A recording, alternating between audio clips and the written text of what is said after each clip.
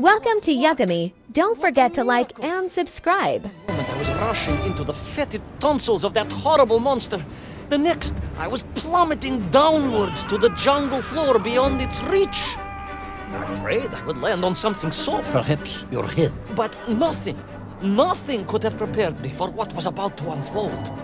An epic saga of pride, power, and revolution.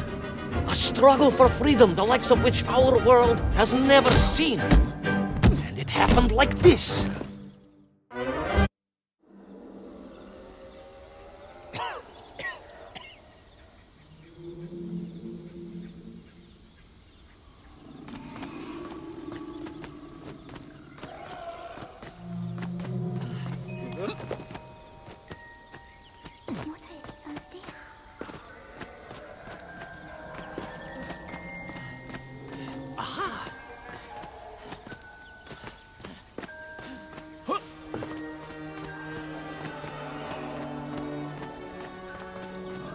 Who were those strange, gentle monsters who towered above me?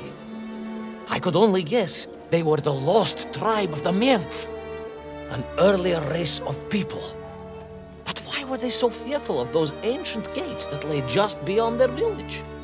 And why did they seem to recognize me? Why?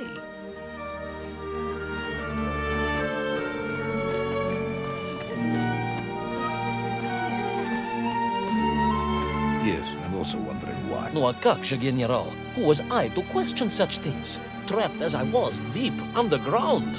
I was more curious, I must admit, about the location of Little Orpheus.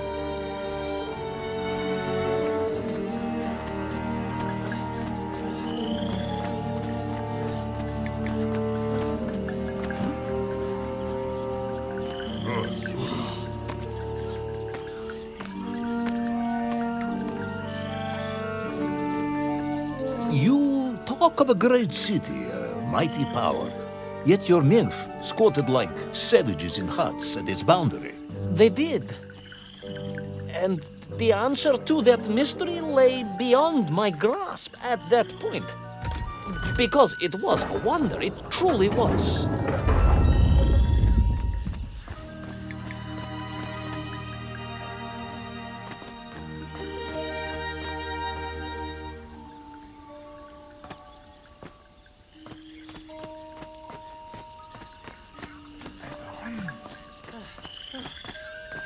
Он здесь.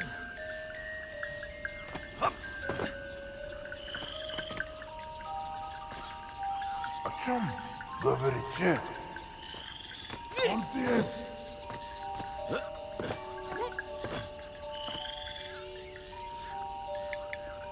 Это он. Он здесь.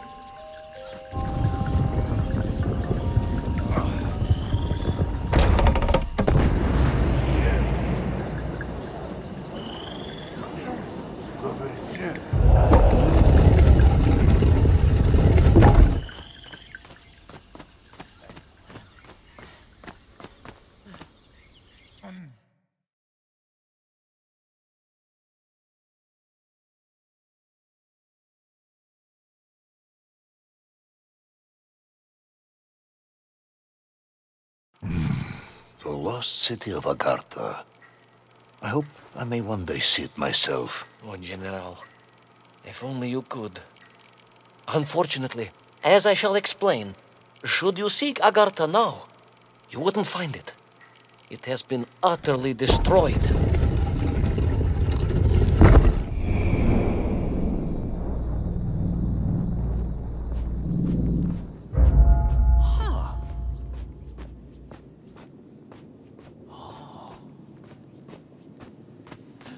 Utterly destroyed? Utterly, General, a tragic loss. A convenient loss. I imagine archaeologists weeping as I tell you.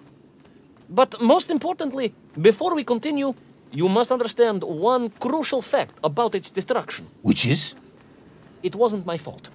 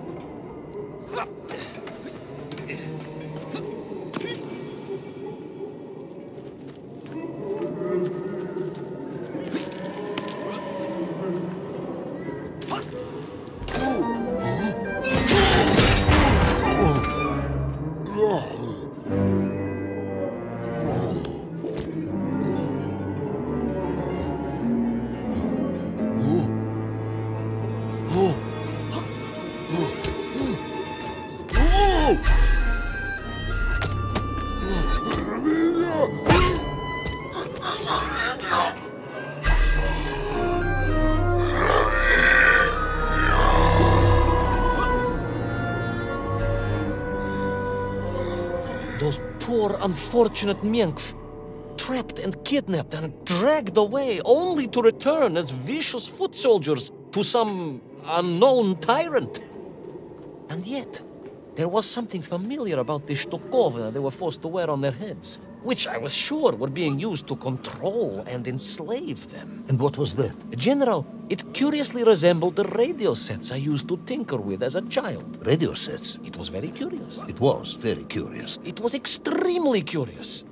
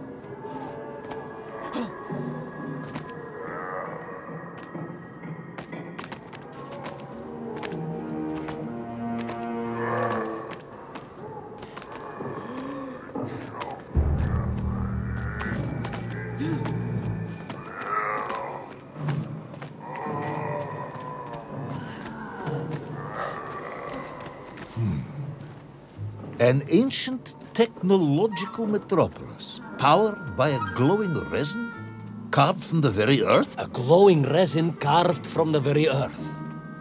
Do you see, General? I fear you are about to enlighten me.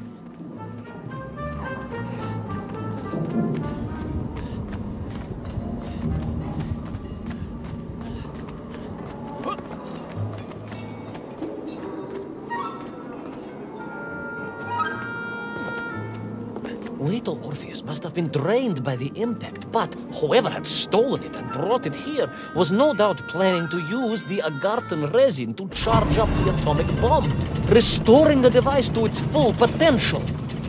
What sort of man would come up with such a monstrously reckless scheme? Perhaps the type of man who has such limited understanding of atomic energy that he thinks an ancient metropolis can be powered by shiny marbles.